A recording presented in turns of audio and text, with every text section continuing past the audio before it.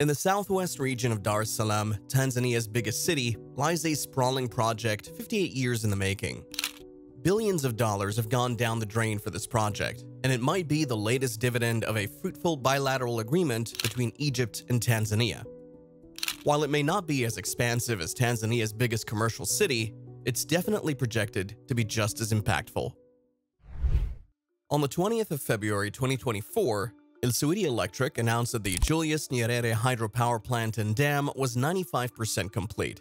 The Tanzanian dam has been on for 5 years now and is set to be the 4th largest in Africa and the 9th in the world. Easily one of Tanzania's most expensive and impactful projects to date, it's capable of churning out gigawatt hours of energy in the thousands, which will benefit about 60 million Tanzanians.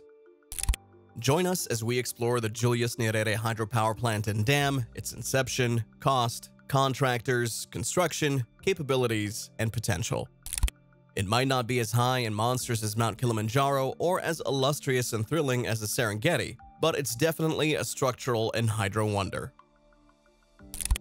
The Julius Nyerere Dam, named after the country's first president, Julius Kambarage Nyerere, is a project decades in the making. The plan for the dam had been put out by Julius Nyerere himself in the 1960s as an answer to the country's prevailing need for a constant supply of electricity. However, that dream didn't become a reality until 58 years later.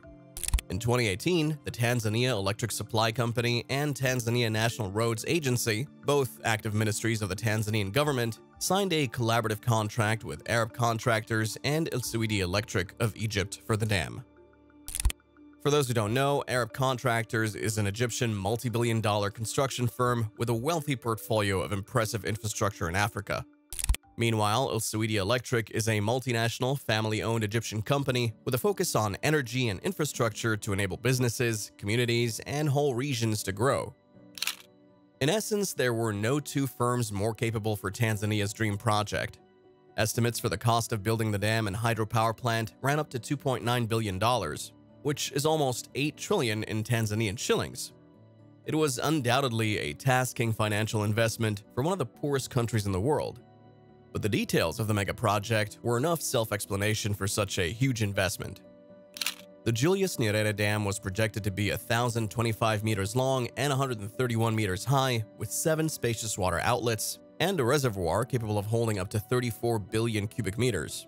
Such a monstrous storage capacity was required to sustain a hydroelectric power plant capable of generating 2,115 megawatts and transmitting them through 400 kVA power lines. In addition to the main dam, there would be 4 additional auxiliary dams required to form a storage tank for water, 3 diversion tunnels carrying water to the turbine building, and a permanent bridge. But that's not all.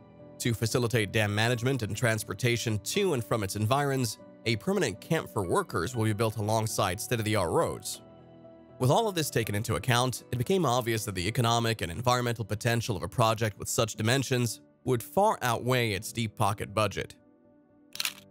On the 29th of July 2019, Arab contractors and illustrious Electric kicked off work on the dam.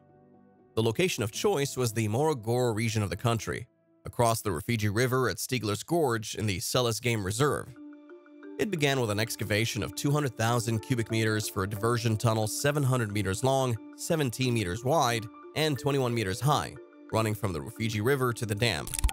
Given the high expectations regarding the dam's range, reinforced cement concrete, also known as RCC, was employed for its tensile strength and load-carrying capacities. Right after the excavation, the diversion tunnel was lined with 50,000 cubic meters of RCC. However, in 2020, the construction hit a snag. The construction site was overflooded due to its proximity to the rising Rufiji River and high levels of consistent heavy rainfall, thereby slowing work on the project and affecting the river diversion through the constructed tunnel. As if that wasn't enough, the COVID-19 pandemic came in, making it difficult to ship the necessary materials for the project through Tanzania's borders. However, the contractors forged on in the face of such awful conditions. Even though work was slow, they got to finish the river diversion around November of the same year. With the floods abating and the border and travel restrictions from the COVID pandemic easing, work resumed in earnest, transitioning straight from the river diversion into more excavations. First in line was the excavation for the main dam, which was 1 million cubic meters. Then the excavation for the powerhouse followed with a measurement of 2.7 million cubic meters. The next construction process was laying the foundations for the switchyard, which would receive the energy generated from the powerhouse. The construction of the main dam on the excavated site was supposed to begin right after, but again, work was interrupted by another spate of flooding in 2021. As soon as the flood ceased to be a problem, the contractors resumed work at earnest. With a workforce of 12,500 people, 90% consisting solely of local workers from among the Tanzanian population, and 10% from foreign sources, including the host country Egypt, the Tanzanian government was assured of steady progress. The main dam construction consumed an RCC of 1.7 million cubic meters. With the main dam taking shape, the next item on the list was the power waterways. 133,000 cubic meters of RCC were used for the power waterways. With the concrete lining complete, the waterways were reinforced with 7,000 tons of penstock to help limit maximum pressure as the water moved towards the turbines. Work then resumed on the powerhouse, starting from the installation of 16 segments of draft tubes intended to increase the water pressure as it left the turbine's runner. All in all, the construction of the powerhouse consumed 350,000 cubic meters of RCC. Next, 1,800 tons of outdoor material, including steel bars and insulators, were constructed atop the foundations of the switchyard to bring the structure near completion. The 400 kV switchyard had 340 cables spanning 180 kilometers and 2 control buildings for the switch gears, control units, panels, and the 29 power transformers capable of power levels of 92 MVA. The excavation for the saddle dams or auxiliary dams, which would support the main dam in terms of storage and water elevation, was 1.5 million cubic meters. The excavation site was then filled with 5.3 million cubic meters of earth and rocks. Saddle Dam 1 is specifically an RCC gravity dam, which would hold back water and ensure that other parts of the dam remain stable.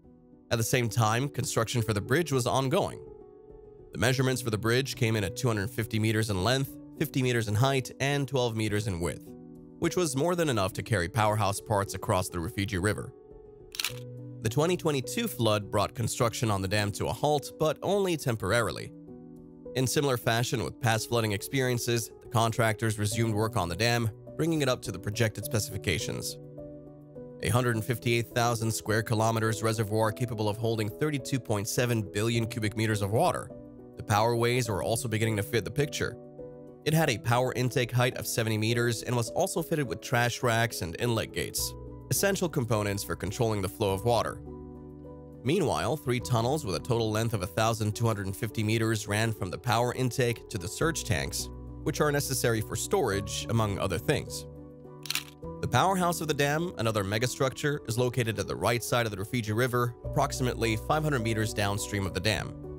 Measuring 305 meters in length, 60 meters in width, and 80 meters in height, it was also nearing total completion. The power plant in the powerhouse consisted of 9 Francis turbines, each of them capable of generating 235 megawatts of energy. 9 butterfly valves were installed to help cut off the flow of water to the powerhouse, and 9 power generators helped propel the turbines. Regardless of the electricity generated by the dam, 3 diesel generators were installed in the powerhouse to control the power plant, dam, and spillway. Besides the obvious, the powerhouse also has necessary, top-notch maintenance systems responsible for important aspects of the dam's operation like ventilation, communications, water and sewage cooling, firefighting, and air conditioning. To ensure safety and security, the contractors also installed state-of-the-art protection, monitoring, and control equipment.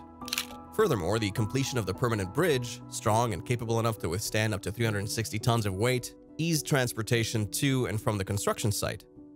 Since a residential area was also part of the plan, 170,000 square meters was carved out for the office center, administrative buildings, sports area, clinic, and residences, which consisted of 39 buildings and other facilities. 59 kilometers of temporary access roads were developed to connect all the facilities, including the residential and office areas, with the dam and hydropower plant.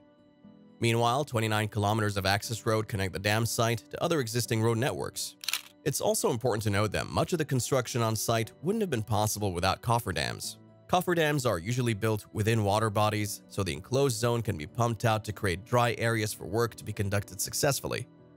And the Julius Nyerere Dam and hydropower plant had 2 of these structures. The Julius Nyerere Dam and hydropower plant is, without a doubt, capable of holding tremendous volumes of water. However, in the event that the reservoir is full due to flooding or excessive rainfall, there are two spillways that can help take the excess water out in a safe way.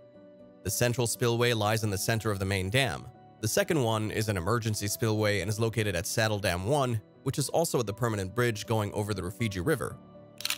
With the amount of progress Arab contractors and Ilsuidi Electric have made on the dam, it's safe to say that the Julius Nyerere Dam will be in operation anytime soon. Its energy output is guaranteed to double Tanzania's current electricity generation and enhance its ability to provide electric power to its citizens. An increase in the country's electricity production output would in turn usher in novel advancements in the country's education, agriculture, industry, and healthcare sectors. The dam will also grant the government an efficient level of control over the frequent flooding that occurs in the Rufiji River area. From an economic angle, the perks are mouth-watering. In full operation, the dam will definitely create new job opportunities in the thousands, lowering its current unemployment rate of 2.61%. One other ripple effect of the benefits of the dam is the number of new local and foreign investors it'll attract. A new wave of investors will be interested to have a stake in the sectors flourishing from the country's massive hydropower plant. Such an interest would ease the tension and dependence on the tourism sector and free up enough space for economic growth. Beyond the economic and environmental benefits, the Julius Nyerere hydropower plant and dam also turns out to be politically impactful, bolstering the political relationship between Tanzania and Egypt, as President Abdel Fattah himself has been closely monitoring the construction process too. As the dam inches closer to full operation, it's no doubt one of the most anticipated projects in Tanzania's history. However, do you think the expectations for the dam are too high? Is it going to be all Tanzania needs to boost its regional and global standing? Let us know in the comments. If you enjoyed the video, don't forget to like and subscribe for more content.